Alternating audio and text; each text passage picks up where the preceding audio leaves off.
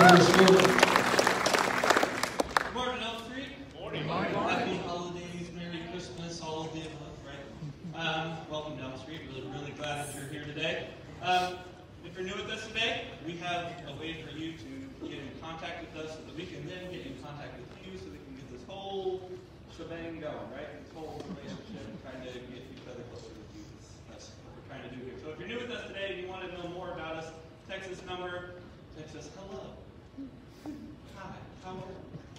And that'll give us your number and we can continue that conversation from there.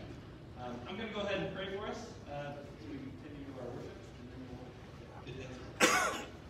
Dear God, we thank you for all that you do. We thank you for loving us, sending your Son during this Christmas season to be our Savior, to come and be that intermediary person who comes that we can be with you and even talk to you today so that we can be made whole, be made righteous. So during this season, I thank you for the opportunity to be reminded about who you are and what you've done. And I just pray that this time that we all come here today is honoring to you so that we can worship you and remember what you've done. In your name I pray. Amen. Go ahead and do some meet and greet, and then we'll continue in worship.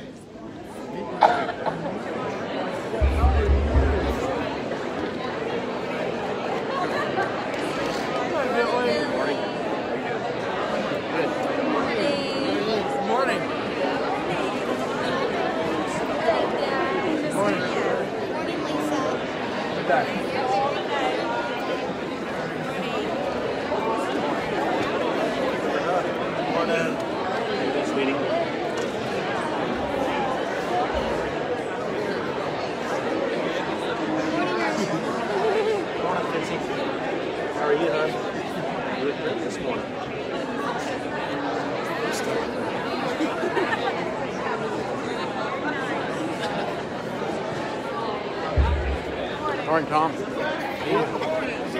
you doing? Where's your brother at? I didn't think they were leaving until they're all out from out of town.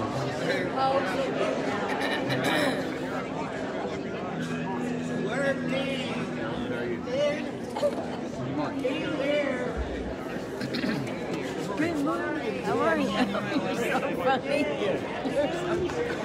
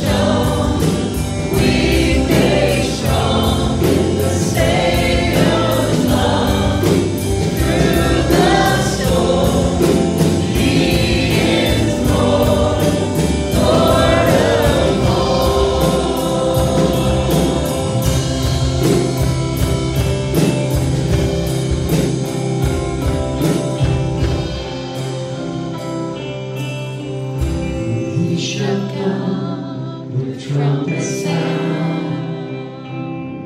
Oh, may I then in him be found, dressed in his righteousness alone, all to stand before the throne. Let's sing this morning.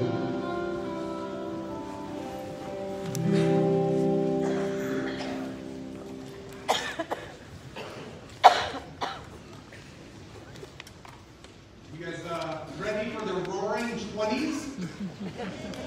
And then what we call them? And then the Great Depression comes after that, right?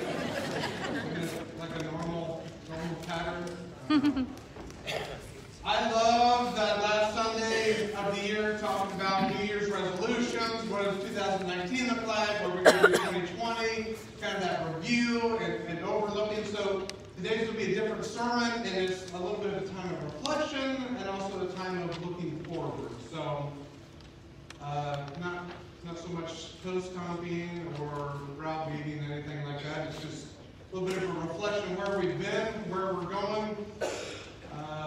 Maybe help you think a little bit about how we do church, what we're trying to accomplish here. Right? Make sense? So I'm going to pray and we'll jump into it. God, thank you for being our cornerstone. For sending your Son to be that rock where we can align our life. And thank you for sending your Son to be that light in the darkness that gives hope, that gives strength, courage, mercy, compassion. God, you are a great God. And we worship you. So help us this morning to concentrate, to think on you, to remember you, to reflect, but also to look ahead at the plans you have for us. In your Son's name I pray. Amen. All right, so I can't help but look back, and when I look back, I think about my kids, my 3 boys, my family. So we're going to do that first. So this will be a little slideshow of my family, and then this is my book. All right, I'm going to read you. I know you don't think they look good now, but at one time my boys did look good. Right? So first picture. Josiah really wasn't scared, but this was at Disney World.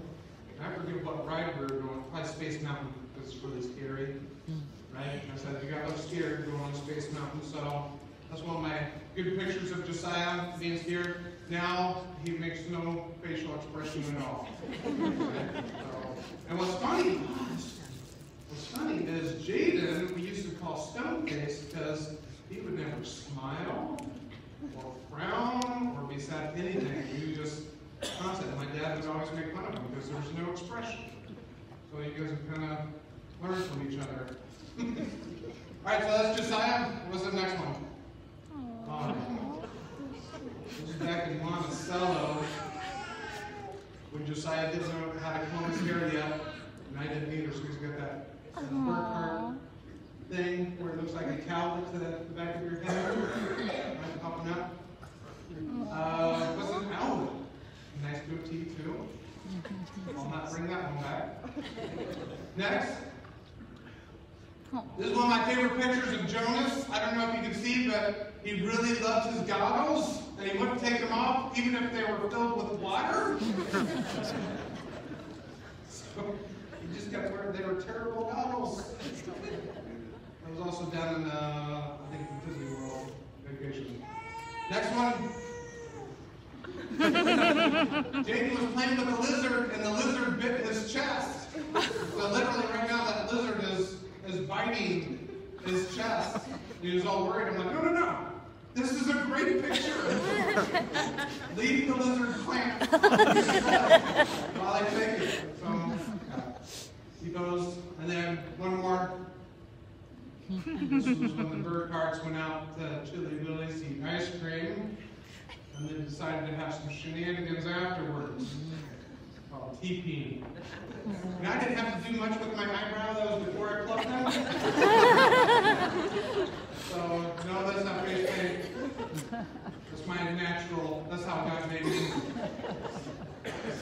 that beautiful unibrow. So anyway, reflecting back, and I think, man, going back to where we've been and even Elm Street, right? This church family. Where have we been? You can go all the way back to the 70s or earlier. You can talk about the 80s, the 90s. I'm just going to talk about 2019. Right? And where we've been. Obviously, you don't have to go too far back, and Elm Street's had trouble. Right? But they're out there. And I don't think we're too much different than a lot of churches. A lot of churches have trouble. Issues. Bickering, infighting. You could go on and on. But I still remember right around February, March, that was a tough time, right? Whatever you think happened or what happened, it was a tough time. And I remember making a lot of phone calls to try to get the pulse of people, where they are, what they were feeling, where they thought we were going. Let's be honest, church can be difficult, right? Because there's people in it, right? You and I are those people. And I can promise you, there's going to be more difficult times coming. Hopefully it won't be like that. Hopefully our difficult times will be that we're going to advance God's kingdom, and our battle is going to be because Satan's messing with us. Like I want him to hate what we're doing because we've heard God's call in our lives, on our church, and we are steamrolling forward. So you'll hear later about where we're going, what that looks like. And I know if we start moving and doing what God wants us to, Satan's going to there's a battle ahead, one way or the other. The battle could be with us. The battle could be with our enemy. My preference is we stick together, fighting for the same cause, and we're fighting the same enemy. Amen?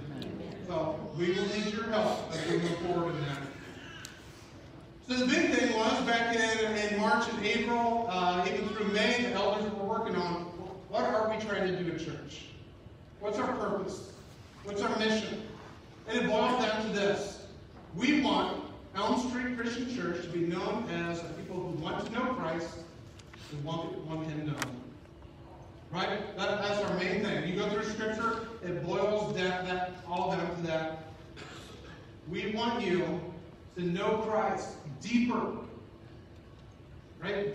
To experience Him more, to draw close to Him, to get to know Him in ways, even if you've been like me, you've been raised in the church for 45 years, we want you to know Him even deeper still. To know Him more intimately. To be able to trust and rely on Him on ways you couldn't even imagine. But also, the people that don't know Him. It's so good to know that I have a God that cares for me, has given me compassion and grace and mercy. I want other people to know that so bad. I want them to know Him too. Good. It's a godly thing. And so how we do that, they came up with how we would do church. One, to encounter Jesus. So make it crystal clear. And you can throw up the encounter symbol. We want you to encounter Jesus. Every week, and you've heard me say, this right here should be a keystone habit of yours. Like this is a major thing in your life where we come together and we worship corporately so that we can know what direction we're fighting as a church. The other part of Encounter Jesus is, I believe, you should be praying and reading Scripture every day. Scripture would say that. If you're trying to fight to get to know Jesus, that is a pattern in your life. If you're like me, it's hard to do that. Right? Life gets in the way. Keep fighting for it. Keep pressing in to know Jesus. Keep making that a big focus in your life. A guy shared a video with me, and I tried to do more research on it. I couldn't find it. But anyway, this preacher did a big survey and basically found out that if you read Scripture one day a week, it really doesn't do anything for you. Pretty negligible. You read it 2 days a week, negligible difference. 3 days a week, negligible difference. And I'm thinking, well, why do it, right? Then you get to day 4, and you see dramatic difference in people's character, their attitude, their outlook on life, their worldview, their relationship with Christ. Everything seriously, majorly changes when you reach 4 days a week. I don't know why that is, other than when you read through Scripture, you begin to find a pattern of what Christ expects. I believe when you start following that pattern, things begin to change. The pattern of coming here, the pattern of praying together, praying on a regular basis, your pattern of hearing from God, hearing from Jesus, encountering Jesus face to face, that needs to be a major part of your life. I say to you again, don't give up. I get it, it's hard. If you're not in that pattern, it is hard. Keep fighting for it. Keep trying. Don't give up. And when you forgot, 3-4 days in a row or a week, don't stop stopping. Right? Keep working on that pattern. It is huge for your life. Another part of it is, if you're like me, I tend to operate in being, I'm going to say it this way, I like to operate in being legalistic. It's not negative. Hang on. I find that if I have a pattern in my life and my heart is true, those patterns keep me focused. So I'm not just doing it because I'm supposed to do it. I do it because I want to know Christ better. So even here, well, if I skip church, I get fired, right? So for you guys, right?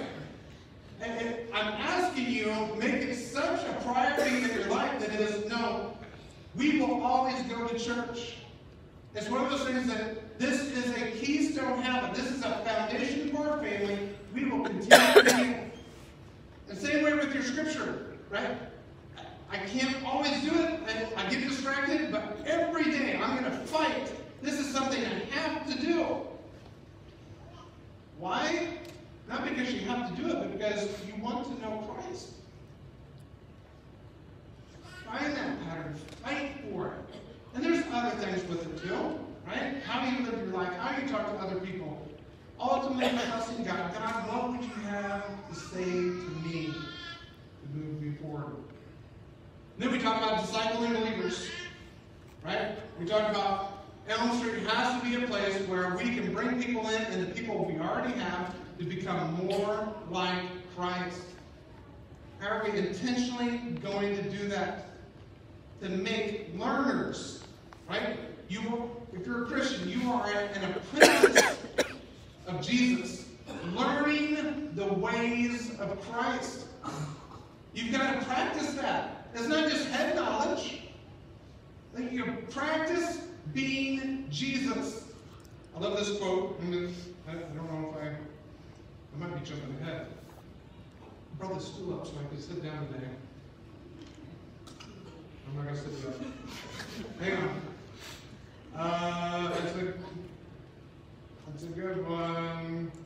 Oh, Mark Dever said this. He's a Baptist preacher. He said, if you're not regularly trying to help others follow Jesus, I'm not sure what you mean when you say that you follow Jesus. Jesus' main practice was to help other people follow Jesus. I'll read it again. If you're not regularly trying to help others follow Jesus, I'm not sure what you mean when you say that you follow Jesus. That was his purpose coming down here. That's what he sent his disciples out to do. That's what he told us as a church before he left. Right? Make disciples of all nations, teaching them to obey.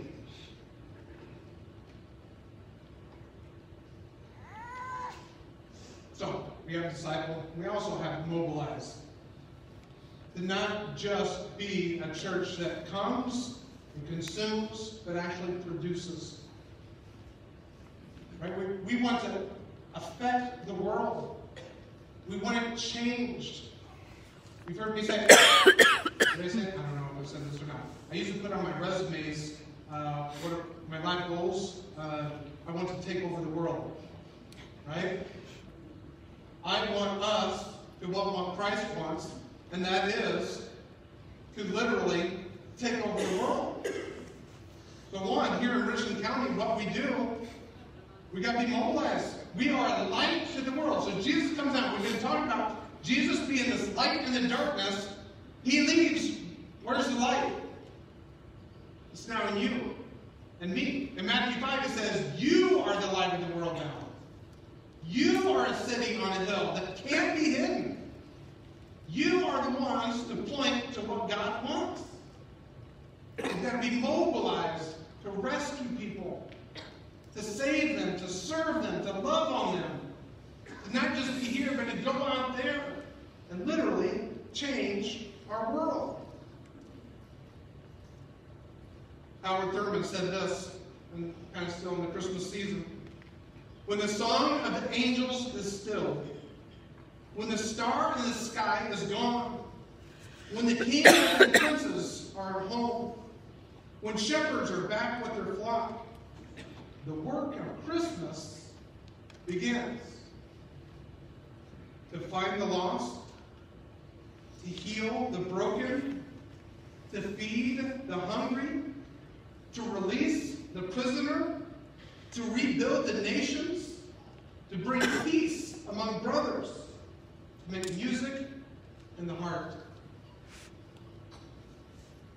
So one of the things I tried to do after the elders put together this vision, this mission, is I was trying to be very specific in our preaching, what we were trying to accomplish. And I wanted to make sure that you guys heard the gospel of Jesus Christ over and over in different ways. In some ways, I just pounded it. So here's some of the sermon series we went through. The first one, who do you think you are? You guys remember this one? That your identity is in Christ. And if you are a Christian, you need to know that your hope and your eternity is secure. There is no condemnation for those who are in Christ Jesus. That's Romans 8. You need to be confident of what your identity is. Are you in Christ Jesus? That's huge for your life. There's security there. There's courage there. There's hope. Knowing that God has my back. He goes before me. He's beside me. He's within me. God is my rock, my salvation. You've got to know who you are. Your identity is huge. Next sermon series was colors. Remember this one? This was not easy. I hated Black Sunday. Because when you turn and you look at God in heaven, you see His perfection, His holiness. The natural tendency is to realize you do not belong in God's presence. He's holy. He's perfect. And we need rescued. Sometimes we forget about that. That we need a Savior. American life is pretty comfortable. We don't have a lot of needs. Sometimes we forget the spiritual side. A big chunk of who you are is your spiritual nature. So understanding and seeing that you, at one time or now, was dark and dirty, disgusting and foul, and the only way to be made right is through Jesus' blood shed on the cross to pay for your sin, so that you can then become the light to the world. Abundant life. Abundant life lives in you when Jesus pays for your sin. You are now in Christ, and He is in you, and you get to run and expand His kingdom in ways beyond what you could even comprehend or imagine. Then we did next sermon. I love my church. Some of us, maybe we still don't know. Right? We're still dating the church a little bit, just trying to figure out, is this the one I'm going to stick with? Is this my church? And not just my church, but am I going to actively love my church in practical ways? Not just showing up, but how can I make disciples? How can I encourage the saints in this room? How can I build them up? And the people who are here, mobilized, can I be mobilized to let more people know about the greatness of God, the goodness of Him, to serve them, to love them, to feed them, to clothe them, right? To visit them in the hospitals and in the prisons. Be going out and moving. And the next one, Elm Street's neighborhoods. Still probably my favorite, right? Nothing better than David Lopez coming up, singing a song, right? Trying to make it very specific. If God has come to save you, if God has come to pay for your sins, and you to be that light in the world, right? A city on a hill can be hidden. Maybe the best place to start is in your literal neighborhood. That block radius. I've got plans this spring to still do my block party. All right? I don't know what it's going to look like yet, but it will be fun, and I'll probably be the best one here. Right? Because we're going to shoot water balloons at cars that go by. I don't know. But to be able to just be that light and encourage my neighbors, to build them up, to say that I'm here to help you. Whatever way you need. You need tools? Take my tools. Because that's what neighbors do anyway. And sometimes not my neighbors, they break into my car windows and they take things out of them. I'm like, hey, what's mine is yours. Next one. His name will be called. We did a worship one in there. I couldn't find the flyer. His name will be called. Here, God, seeing you in the darkness within you, the darkness around you, saw that you needed a Savior and decided to send Him. He is the light in the darkness. And His yoke, right?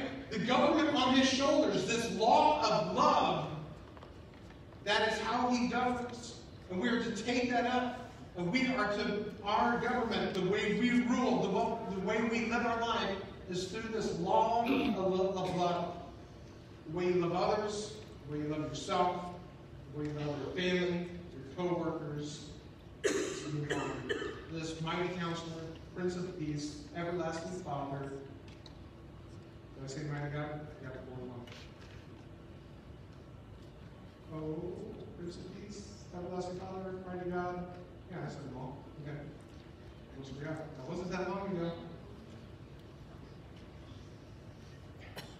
So here's where we get to 2020. What are we trying to do? Ephesians chapter 3, I'm going to ask again that you make this your prayer. Make this your prayer for Elm Street every single day. This is my request. Throw it in your phone, write a tattoo, whatever you need to do. Make this your prayer request for Elm Street. I pray that out of His glorious riches, He may strengthen Elm Street Christian Church.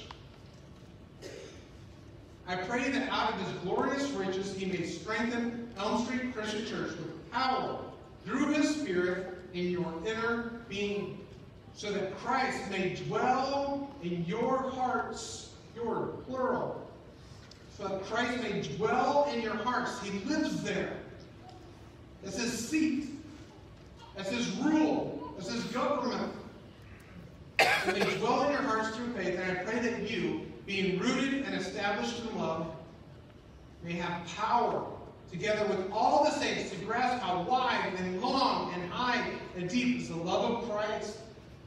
My prayer for you, pray this for us, and to know this love that surpasses knowledge, that you may be filled to the measure of all the fullness of God. I read that, and I think that is a church on the move. That is a church that gives it. That's a church that wants to change the world. That's my prayer for Elm Street this year. And I ask that you pray that same thing. So part of this, Steph and I, we've been working hard on what are we trying to accomplish here. Obviously, to know Christ and make Him known.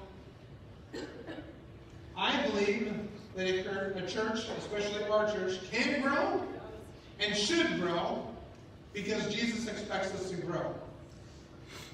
A healthy church grows.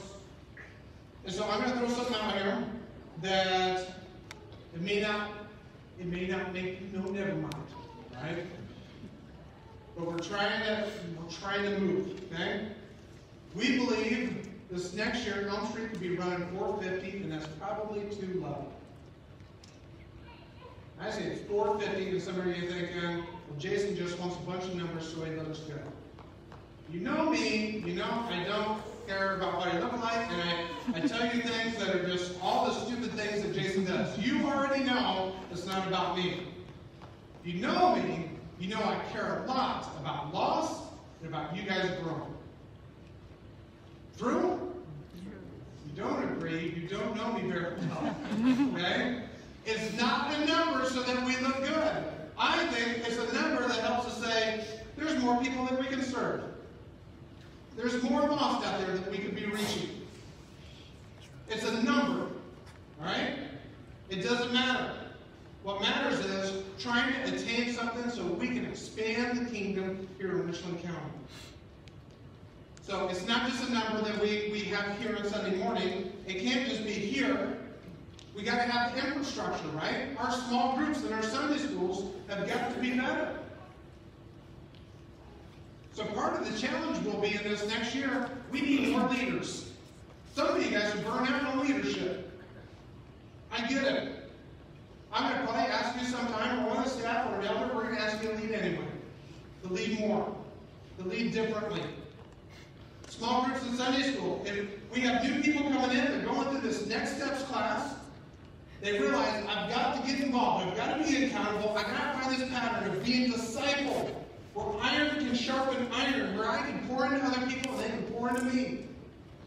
Small group leaders, Sunday school leaders, if we send you somebody, care for them. Shepherd them. Mentor them. Build them up. Equip them. Right? Don't just expect that people are going to show up. Care for the people that we send you. So part of this, the sermon is helping you understand what we're trying to do. So we've got people coming in, and sometimes we don't know what to do with them yet. Because we want to put them in a healthy place that's trying to do this disciple thing, discipling believers. So when someone new comes to your place, they are top priority for you. Love on them like crazy. Take them out to eat. Talk to them about their faith. Walk with them for the next year. Like, disciple them. Care for them. Be their mentor. Be the one that loves them like nobody else in this church. Because here's the reality. I can't do it by myself. You guys know that. There's like 400 people in here. I can't do it. And even with Guy and Mitchell and Andrew, we can't do it.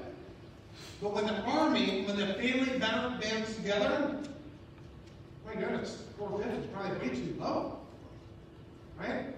There's no doubt there are lost people searching. Sometimes they come through these back doors where there's something I can do different with my life. Jesus seems like a really smart guy. I should trust them. We've got to help them navigate that. So the 450 number, you may not even care about it. But we know we can do more for the kingdom. We can do better for the kingdom. It's about being deep and wide. I believe we can grow. I believe we should grow. And Jesus expects growth. There's another part of this. What we're trying to do in 2020.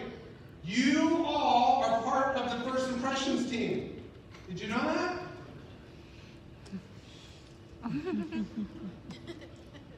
So first thing on Sunday morning, put in a mint. Okay? There's nothing worse than coming to church for the first time and talk to Jason the preacher. He's got bad coffee breath. Okay? Be prepared. Come to church, not just to remember Christ, but come to church ready to give. Give up your time. And so I'm going to ask you where you're sitting now. Maybe that's not your normal seat. Maybe you're one of the, instead of a church hopper, you're a pew hopper. You kind of bounce all around because you haven't really found a dedicated spot. spot that's yours, right? It doesn't matter. Wherever you are, I want you to own the 3 rows in front of you and the 3 rows in back. Yannicka, the first row doesn't count, so you gotta go all the way to the back. I want you to own that place. There may be people here today, what I would hate is for someone to come in here and not be greeted at all. Okay? We've got greeters, right? We've got the doors. Some of that's a formality, but when you, sitting where you are, when you go out of your way, across the aisle, to greet someone and say, hey, I don't know you, have you been here long? Just encourage them. It's good for you to be here. I hope this is your church home, your church family. You are a part of this process to help people come to know who Christ is. You're a big part. Here, Sunday morning. It's huge. So, everybody's welcome to the First Impressions team. You're welcome. We signed you up. And you can't quit. You quit and you go to preschool. That's not a threat, it's a promise. Missions. A big part of us is this idea of mobilize. We want to no longer be a place where we're just sending money to our missionaries. Even this morning, Tim Maxson texted one of our elders, said, hey, listen, he's been pleading this with other people. Tim needs encouragement. Tim needs prayer. Tim has been asking for years for someone to go over and visit him just to see the work that they're doing. I'm placing this before you to figure it out. Would someone go encourage Tim Maxson to Dubai? I don't know what that looks like. I don't know if you have to speak another language. I don't know. Would someone here go encourage Tim? And then we have Helping His Hands. Would someone here go with Scott Shipman? Can we go do something with Scott? These are missions that we support. We give them money week in and week out. Let's not just throw them money. Let's be involved. We're trying to change the world.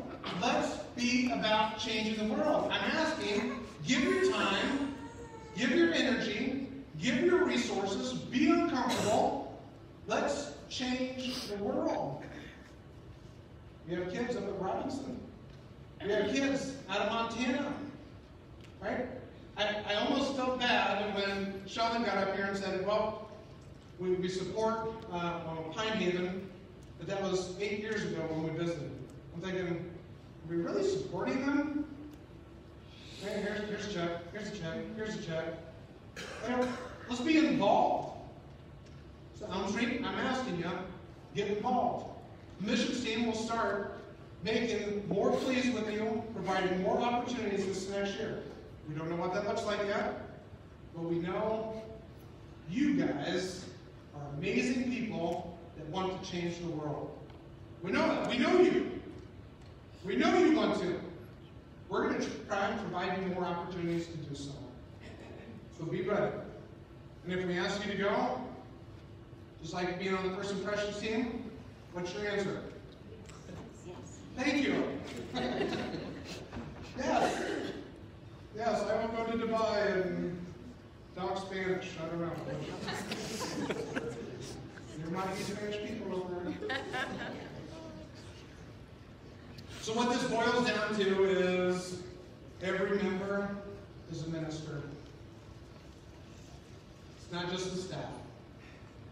In fact, you look at the scripture, the staff here, we're equippers.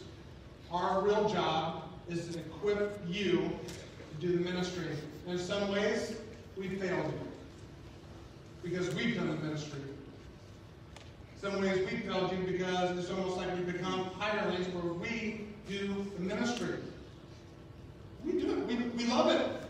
God has called us to do it. We enjoy doing it, but we don't want to neglect you because God has wired you to do the same thing. So we don't want to steal that from you. We don't want to steal opportunities, so we're going to be asking you more and more. What is your ministry? What is your fit in this body? What does that look like?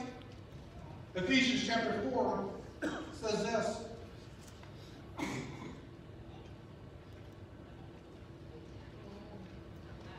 Now to him, that's 3. You don't have 4? Oh, look it up. It's right here. No, it's the glasses thing again. I'll read it to you like my kindergarten teacher did. Oh my goodness. It was...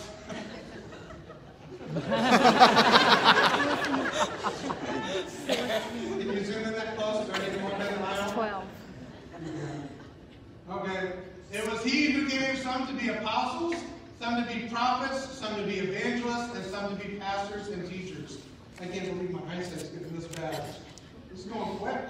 Is that how it works, Jeff? Did you see me?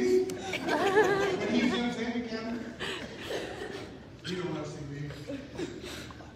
Gave some to be pastors and teachers, to prepare God's people for works of service, so that the body of Christ may be built up until we all reach unity in the faith and in the knowledge of the Son of God and become mature, attaining to the whole measure, fullness of Christ.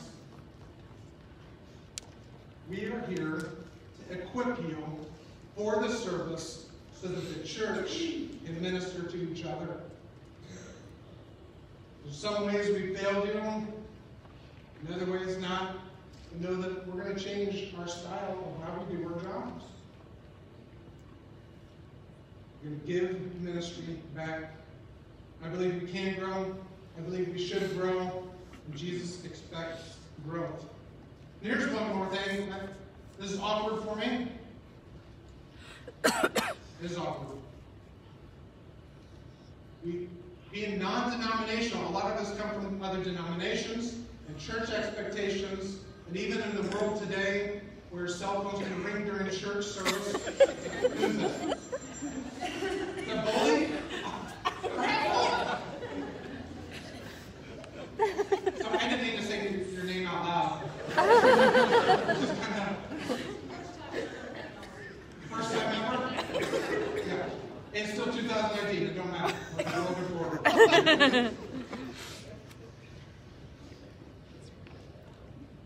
This is a strange request. I'm going to ask it, okay? Let me be your leader. The reason I say that is sometimes we can look at the guy up front and think he's just got his own opinion, right? His own thing. I'm asking for 2020.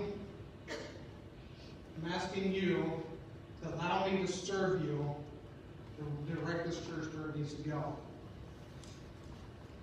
So part of that is we'll probably have to do things that you don't want to do. We're going to have to do things that I don't want to do. I have my own idea of what church, that in order for us to move forward in the roaring 20s, we're going to have to do some things different. I've been saying that a little bit for the last 6 months, but we haven't changed anything yet. Right? Part of that is just a time of healing and regrouping and realizing what Jesus has done. Right? This next part is where the ship's going to have to start turning. Start focusing and being about what we do. Part of that, and we've really been watching this, we almost have a lost generation in our church. It's that millennial generation. Right? So if you're millennials, let me see your hands. Okay? Guys, look around. That's a generation in our church. There's not many hands going up. So essentially, we're losing the 20-somethings. And in 10, 15 years, what do you think this will look like in America? We don't live forever. We're going to have to start focusing a little bit harder. So, Guy, myself, Andrew, Mitchell, we're going to start focusing hard on those 20-somethings, and even the guys pouring into leadership. We need more leaders. And those specifically, that age group, we're going to ask a lot of you because we believe you can make a big difference. Right? You haven't been burnt as much as the rest of us. We're going to give you opportunities to be burnt. As part of leadership, stepping out. I know a lot of you, and I'm excited about what you can do. So the way I speak, the way I preach, is going to change a little bit so that they can understand. Right? I would love to be a hellfire brimstone preacher. I can scream, get that high-pitched voice all the time. Right? It'll still be different. So this next year, sermon series is going to be more about us moving forward. Next couple of weeks, we're going to talk about trigger. What do you do with your emotions? This will be hard. So last week was the last sermon series for the preaching team before, and then we created a new preaching team. So anything you don't like from here on out, it's a new group's fault, right? You can't blame Combat or Buxton, right? So now we got a new group. I'll even keep them secret, so you don't know who they are. But it's going to be hard. We're going to wrestle with things that we've never wrestled with before. Divine direction, love like that. We're going to talk about Easter. I don't want to just do Easter. I want all the people that are coming here to Easter, I want them to hear more about what Jesus has in store for them. So I'm going to need your help to invite and to have people come back, because Jesus truly has a path to an abundant life. To help them understand that and to grow in that. I believe we can grow. I believe we should grow. Jesus expects growth. So here it is, boiling it all down. What I'm asking for everyone, first thing, trust your leaders. Not just me. Your small group, your Sunday school leaders. I'm going to ask you, follow your leader. I'm going to ask you to protect your leader. Pray for them. Right? If somebody says something negative about them, stop them in their tracks. No, they're doing the work of Christ. Right? Protect them. Pray for them. Have their back. 2, I'm going to ask you, pray every single day for Elm Street. Because here's the deal. If we start advancing the kingdom, you know Satan's going to hate it. You know he's going to start attacking. He can't stand it when Jesus wins. He can't stand it when Jesus wins in your life, and he can't stand it when Jesus wins in the church's life.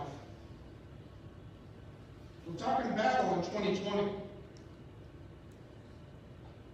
Every single day. The 3rd thing, follow Christ like you never have before. Go that extra mile. Literally, be the light that God has called you to be. In your family, be that anchor of truth.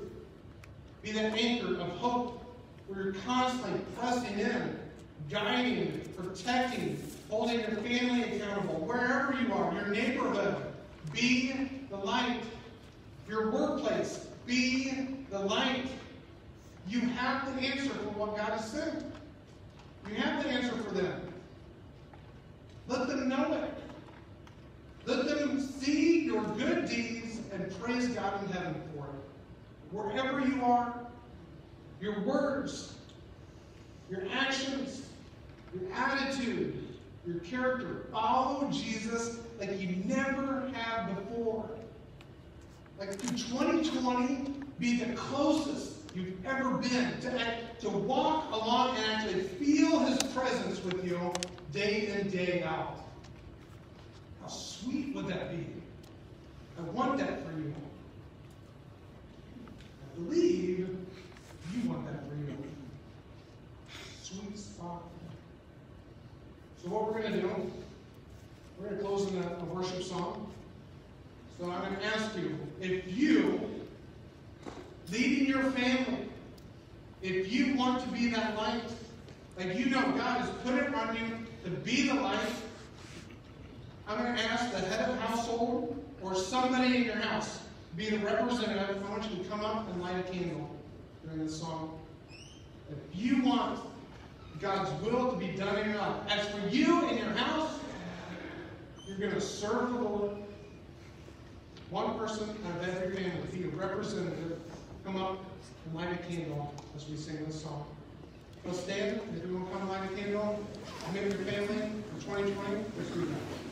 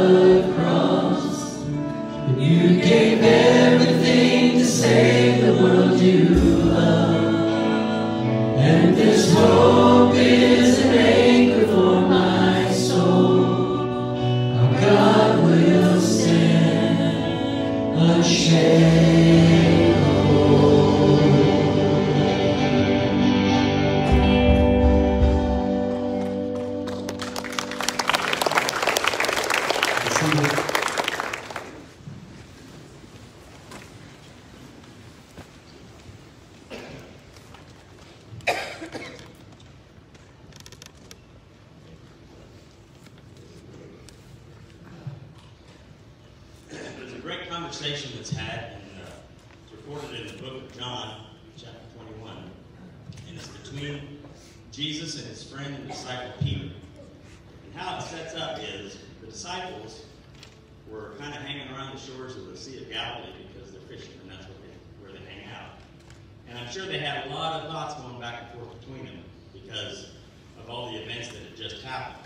Jesus' arrest, Jesus' trial, his crucifixion, his burial, and then he rose from the grave. And that would start some conversation. So I'm sure they had a lot of questions. I'm sure they were wondering what was going to happen next. And Peter, there were 7 of them there. Peter and John were there. And Peter's never one to just stand still. And he's like, guys, I got to do something. I got to go fish. So he said, I'm going out to fish. And the other disciples said, we'll go with you. So they all get in the boat and they go out on the Sea of Galilee. And they're there, they fish all night long. And they're about 100 yards out in the sea. And morning starts to come up, and they see someone on the shore. They can't make out who it is. And the person says, how are you doing out there? Did you catch any fish? And they're like, no, didn't catch a lot. You know, there's nothing out here. We can't catch anything. And the voice says, well, put the net on the right side of your boat, and there you'll catch some fish. And so they do that.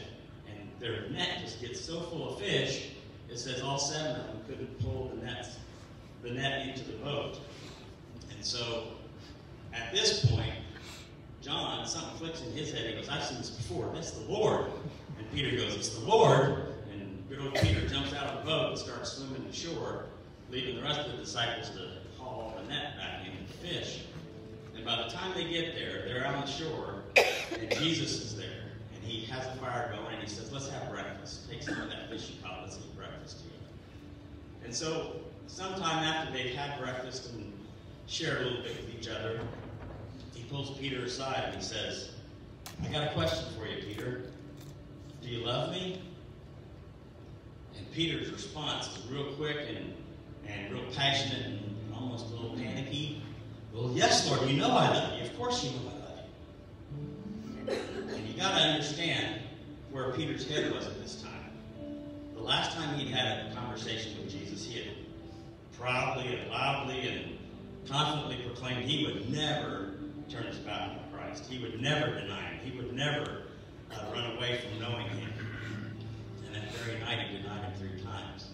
So I'm sure Peter felt like dirt. I'm sure he felt worthless. I'm sure he felt like he was a horrible friend. He was a horrible follower. And I'm sure he just wanted to it was kind of awkward for him to be in front of Jesus because he didn't know how Jesus felt about it. He probably felt Jesus hated him, or felt like he was a coward. So Jesus asked him this question 3 times. And Peter, every time, responds the same way. You know I love you. You know I love you. And I'm sure he's thinking, why is he asking me this? You know, it's getting worse. And then he starts looking around. He says, well, how about John over here? And Jesus says, don't worry about John. Let me worry about John. You follow me. And see, Peter was so concerned about what Jesus was asking, he wasn't hearing what Jesus was saying. Jesus said, I've done everything I can to prove that I love you. I died, I poured my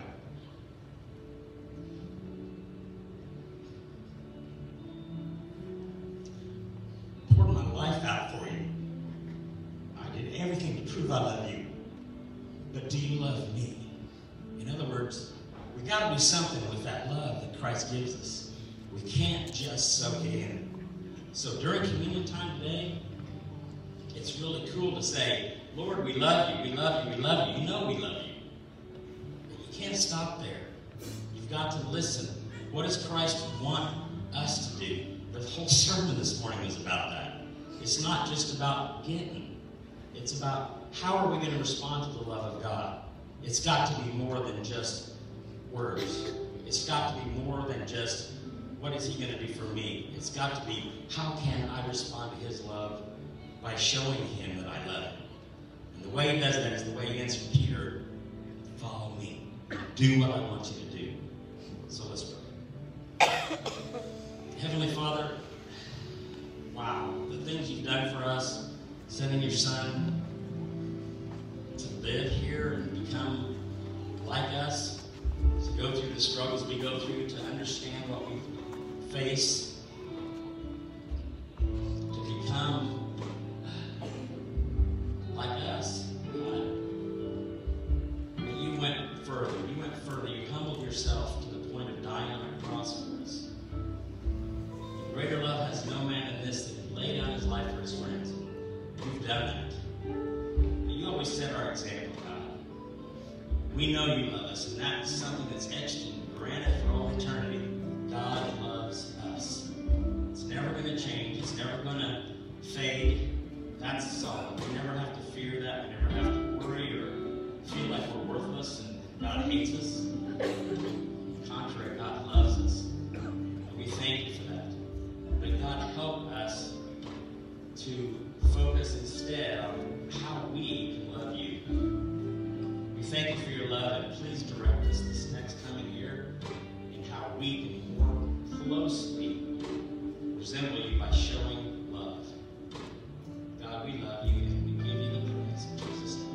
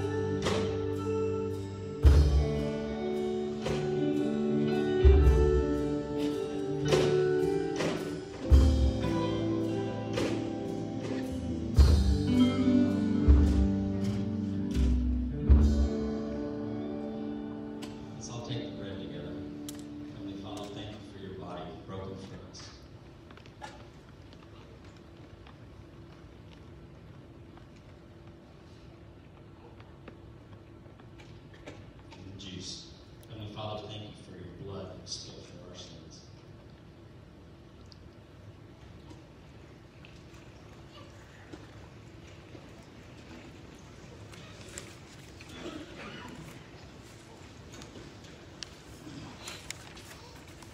There's a song by Phil Caven.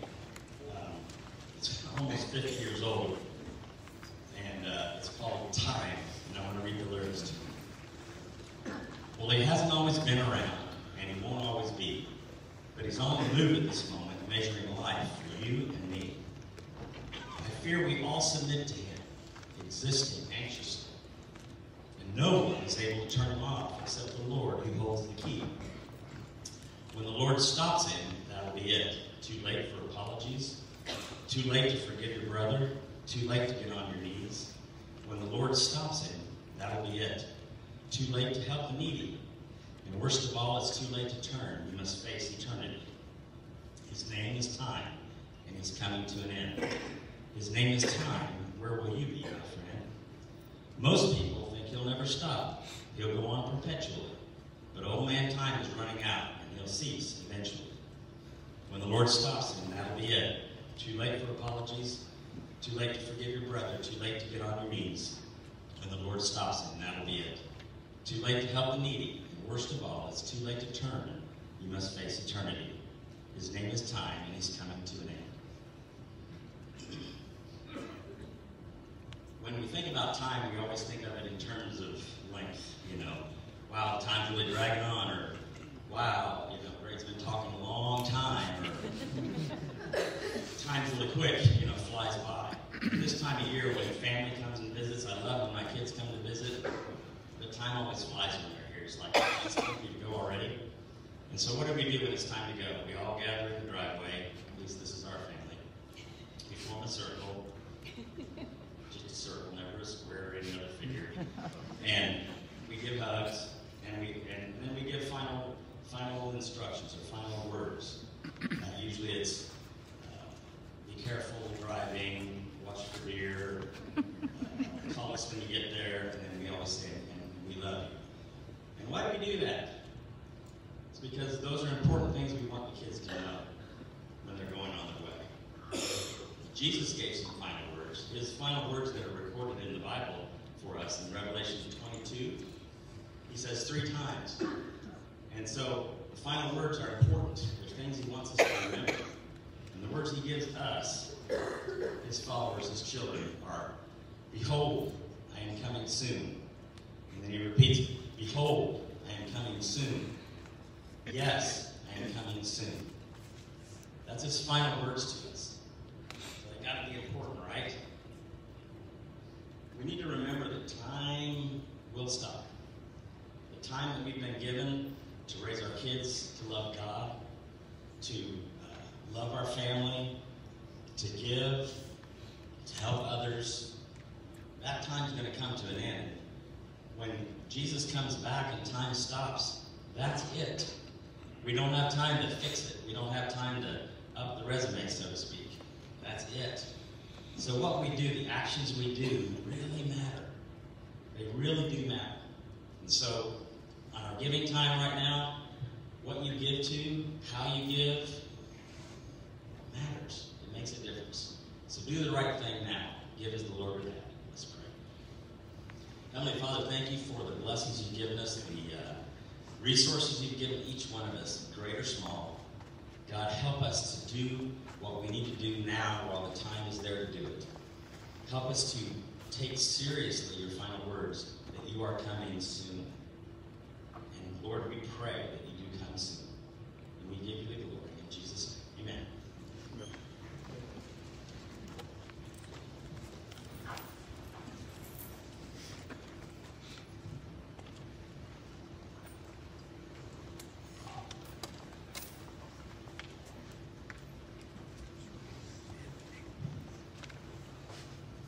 It was really cool to watch you guys come up and be a representative for your family.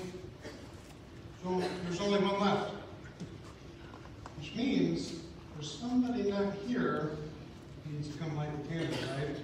Let's make sure that family knows about where we're going, what we need to be doing, introduce them to Christ. This made me proud of you. Right? I hope you guys are proud of you and what you'll be more proud of what Jesus has done for you. Yeah? So be that light. I'm going to go back to this work of Christmas. The work of Christmas begins to find the lost, to heal the broken, to feed the hungry, to release the prisoner, to build the nations, to bring peace among brothers, to make music in the heart.